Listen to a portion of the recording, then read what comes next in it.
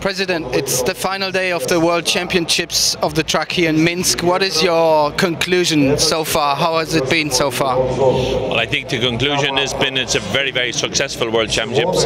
Very well organised, very well attended, very good number of nations taking part, and even a huge number of nations winning medals as well, including, I have to say, my own country, Ireland, winning a gold medal for the first time in over 100 years. So all in all, it's been a very successful championships, and coming as it does straight after Olympic year, that's particularly pleasing. We see also a few young nations, or let's say a few small nations like Ireland and like others winning medals. That's important as well for the sport, I reckon. Well, it absolutely is. I mean, we have seen the last couple of years the dominance of Great Britain and France, Germany, and those.